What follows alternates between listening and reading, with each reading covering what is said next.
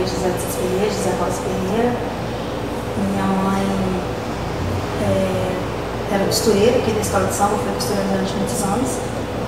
E ela tinha paixão assim, por escola de samba, por samba. A vida dela, de novembro a fevereiro, era isso aqui, esse era o nosso mundo, né? Era o mundo dela. Montou-se uma sala só para costureiras, elas viravam funcionárias da escola de samba, né? E então ali ela ficava dias e dias e dias. Às vezes a gente passava a noite costurando, que era tão prazeroso que não tinha vontade de voltar para casa. Então ali almoçava, jantava, fazia lanche, fazia tudo ali. E ela gostava daquilo, aquilo era importante para ela, foi importante para ela durante muitos anos. Ela até esqueceu um pouco de problemas de saúde, ela esqueceu de tudo, isso que era a vida dela, foi a vida dela por muitos anos. Sempre gostou do samba, ela compôs, né, há muitos anos atrás, e ela não tinha coragem de mostrar isso para ninguém. Ela cantava quando ela estava triste, ela pegava uma letra e lá cantava, espiava as músicas dela, chorava. Ela queria que outras pessoas ouvissem o que ela fez mais de 30 anos atrás e ninguém viu, e ela ficava um pouco frustrada com isso. Ela era tão simples, tão na dela que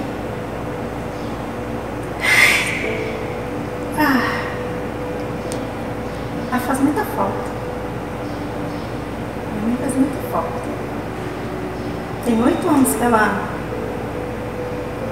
foi embora, né? Morreu com câncer.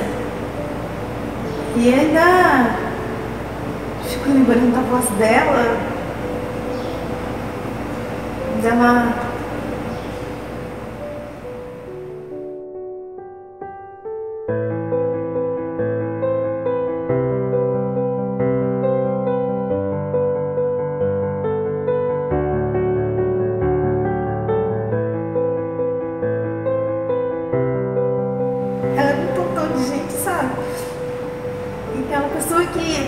Começava a chorar do nada, assim, se perguntava: o que eu tô fazendo nesse mundo? O que eu tô fazendo? O que eu tô fazendo aqui?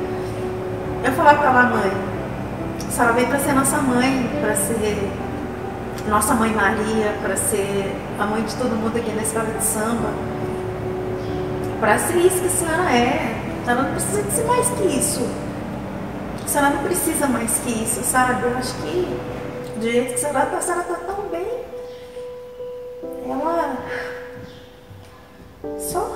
É só para isso que eu sigo? Assim, a senhora quer mais? Acho que a senhora não precisa de mais, a senhora já é a nossa Mãe Maria, a senhora já é isso tudo.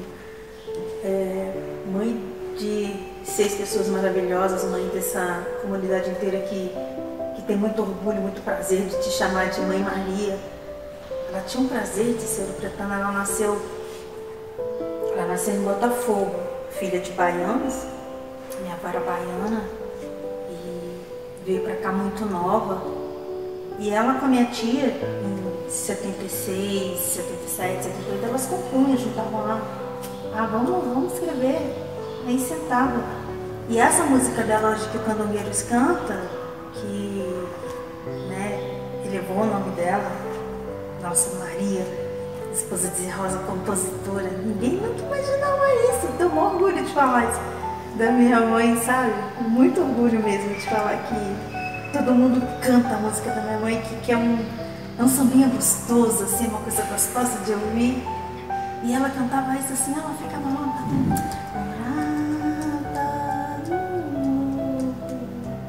onde aprendi a dançar. E ela ficava ali, como se ninguém estivesse ouvindo, só para ela mesmo. E era bacana isso, era ela. Isso era minha mãe, sabe? De mãe que ela fez de Rio Preto. Sou de uma cidade histórica, igual a ela nunca se viu. Moro em Rio Preto antiga, Vila Rica do Brasil. Meu Rio Preto querido, cidade onde nasci.